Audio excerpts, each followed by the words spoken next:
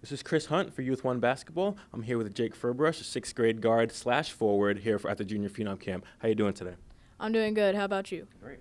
Okay. What do you think so far of the Junior Phenom camp? It's really good camp because it's more than just like playing basketball and getting better at your basketball. They're talking about, hey, it's always important to have good grades, and just if you're not a good student, then you're not going to get into a very good college. So that's the first priority, and then the basketball will come with it.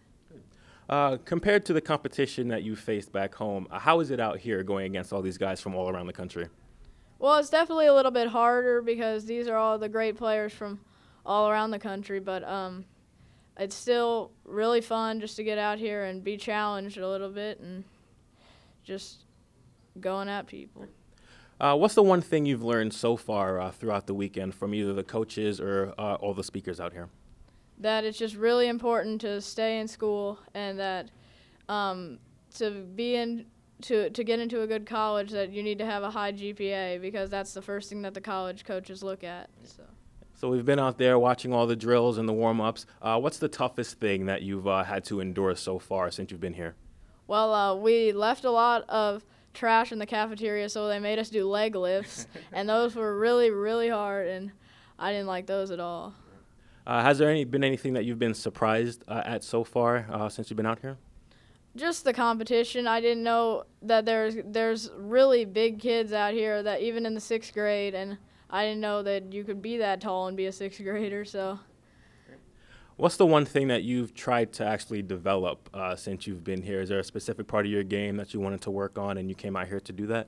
Probably my mid-range jump shot, because I'm usually like a driver, and I try to take it to the hoop, but I need to develop my jump shot a little better, so I'm trying to do that. Okay, so obviously since you're a basketball player, you follow the pros in college. Do you have a favorite team in the NBA?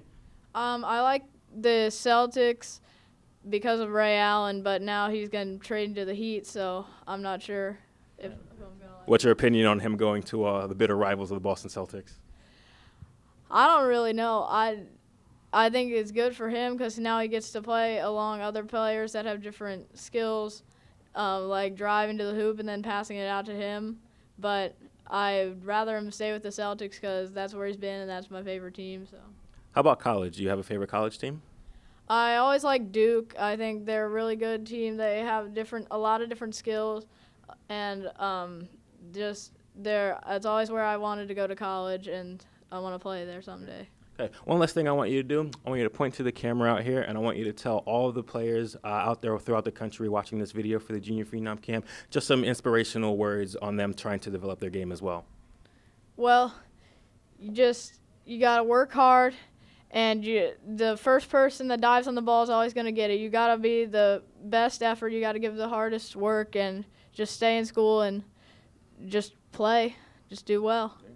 Hard work is what it's all about. For Youth 1, I'm Chris Hunt. This is Jake Ferbrache. Thank you very much for your time. Good luck out there for the rest of the weekend, and we'll see you out there on the court.